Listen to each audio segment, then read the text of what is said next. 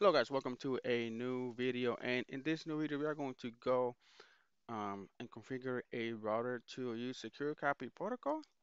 And this secure copy protocol is a network based on BSD RCP protocol, which supports file transfers between hosts on a network. And the reason why people like using SCP, it is because it is secure, and also because it uses secure shell, and that's why it is secure. It is more secure than FTP for data transfer and uses the same mechanisms for authentication, thereby ensuring the authenticity and confidentiality of the data in transit. So, SCP is one of the topics in the CCNA security exam, which I have covered already. So I just want to go back and revisit it so we can configure another lab, which is right here under section 2.1 secure management and 2.1e use XCP for file transfer. And what I'm going to be using is I'm going to be using IT Pro TV Lab. So if you don't have IT Pro TV, you can sign up um, for IT Pro TV, and they give you a 7-day trial, so you can just try it for free for 7 days. And also, if you sign up using my promo code, which is CCNDTT, which is what is my code? CCNADT. So if you use CCNADT promo code, you get 30% off IT Pro TV. And make sure that when you sign up for the premium version. And the premium gives you a practice test and also virtual labs. And after you sign up and you get your 30% off on your 7-day trial, you go to the CCNA security um, class. And then after you come here, you're going to click on show virtual labs. And you can see there's a bunch of labs over here. And what you want to do is you want to go into implement security on Cisco routers using the CLI. That's the lab that I'm going to be using. And this is the one that I'm going to be using. I'm going to turn on the NYH1, NY Core 1, and NY Access 1, and also the PLAB CSC001. Okay, so what we're going to do is um, we are going to try to ping 16.10.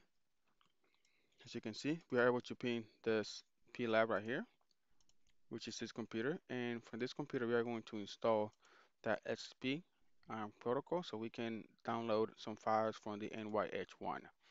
So the one that we're going to get from NYH1 is going to be, let's see, if we go to directory, I don't see anything here that we want.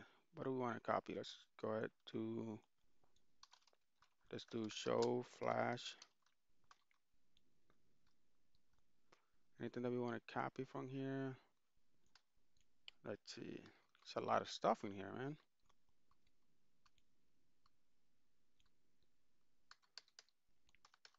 Too much stuff. Um, let's do a control C so we can stop that.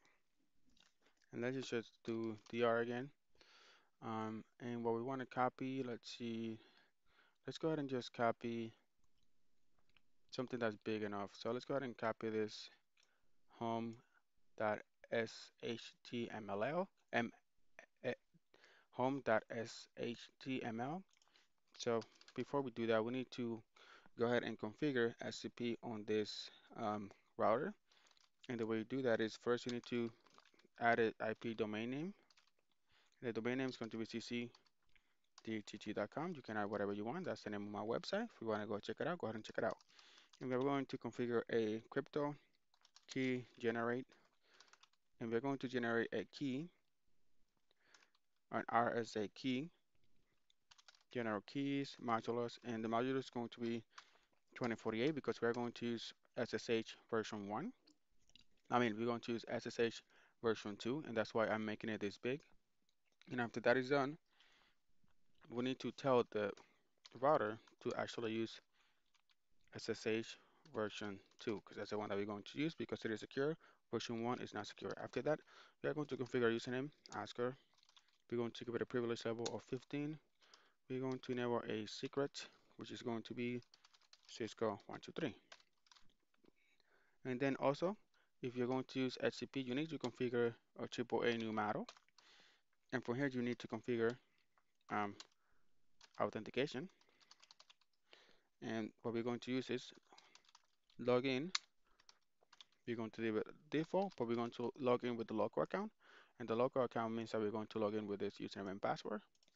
And then we're going to do AAA authorization to the EXEC default local. There we go. After that is done, we need to go ahead and enable the IP SCP server enable. That's the way you enable that. And now what you want to do after that is you want to go ahead and end it. Let's go ahead and save it. Save our configuration. Okay. Then after that, you want to turn on the debug for the IP SCP. So whenever we connect from the Windows device, we are going to be able to see the traffic, the incoming traffic with the SCP.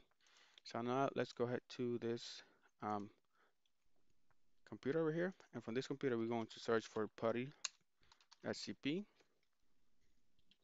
And we have to go ahead and download that SCP file from this link right here. And we're going to download pscp um, .exe. And we're going to save as. We're going to just put it into just the C drive right here. We're just going to save it there. Okay, good. That's done. We have downloaded that. Now what we want to do is run this as an admin. And after you run that as an admin, you want to go to the C drive so you can find the PSCP. And when you find that PSCP, what you want to do is you want to go ahead and drag it and drop it into this CMD. Let's just make this bigger. So now from here, what we need to do is set the command so we can connect to the router. And the way that you do that is by doing -scp, and then the username that you're going to use, which is Oscar, and then at is 192.168.16.1, which is the IP address of NYH2, I believe. Let's do IP or show IP interface brief. There we go, 192.168.16.1. And then after that, what you want to do is you want to go ahead and do a colon, and then whatever the file that you want to copy, let's do a DR from here. And the one that I want to copy is home.shtml. Right, let's go ahead and do that over here. So it is called home dot, let me see, dot shtml.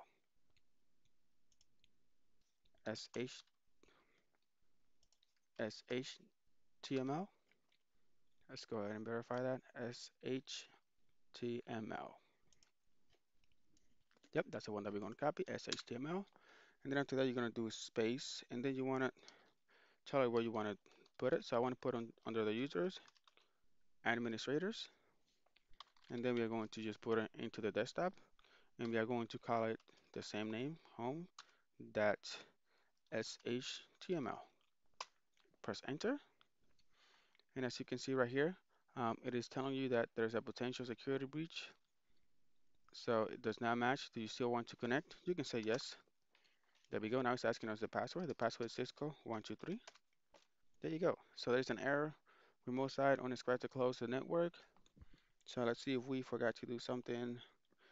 We enable everything. Let's see. Let's go ahead to the router and let's see what happened. So we started receiving. So we got the connection and it sent it. Let's see if it was saved into our. It was not saved here.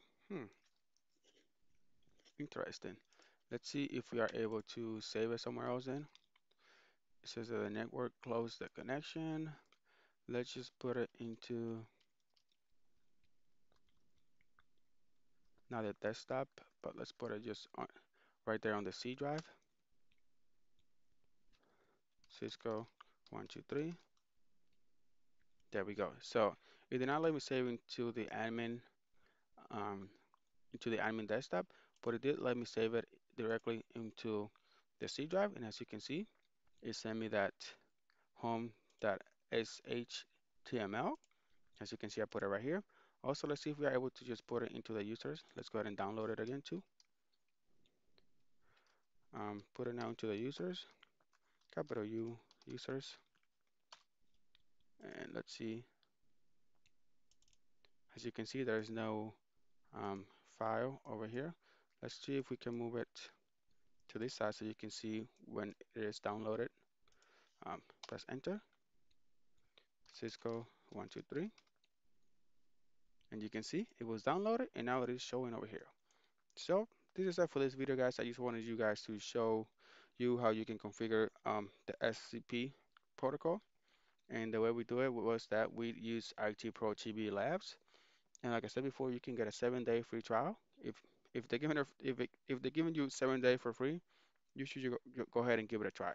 And if you want 30% off, you can use my promo code, which is CCNADT, right? That's right here. Promo code is CCNADT, and you get 30% off of IT Pro TV. So thank you guys for watching, and I see you on the next one, guys. Bye bye.